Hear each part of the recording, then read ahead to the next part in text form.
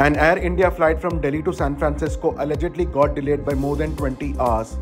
Taking to social media X, several frustrated passengers complained that they were made to board the plane without proper air conditioning, causing some flyers to faint. The flight was originally scheduled to take off at 3:20 on the 30th of May, but it will depart on the 31st of May at 11 am. A user named Abhishek Sharma claimed that they were allowed to deboard the plane only after some passengers fainted.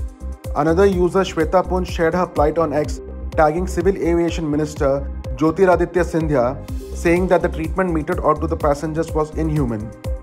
Though the Indian air carrier responded to the grievances on X, they are yet to give an official statement.